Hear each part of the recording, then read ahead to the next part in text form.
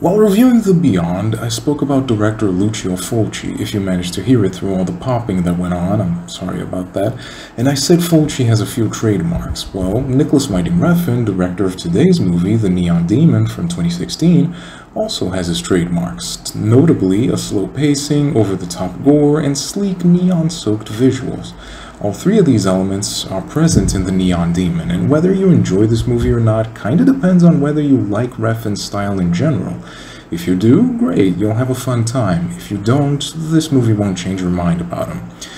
But okay, what about people who've never seen a Nick Refn movie or show before? Well, the basic plot synopsis is that our main character, Jesse, played by Elle Fanning, is a young, aspiring model living in hell. Sorry, I meant Los Angeles. Jesse's beautiful and innocent appearance quickly gets her noticed by the top dogs of the fashion industry, inciting feelings of jealousy, lust, and murderous hatred in the people around her. Can Jessie survive the attacks against her and retain her innocence? Is she even innocent at all? In interviews, Refn said this movie is about beauty, and I wouldn't disagree. It talks about the fashion industry and the dehumanizing atmosphere surrounding it.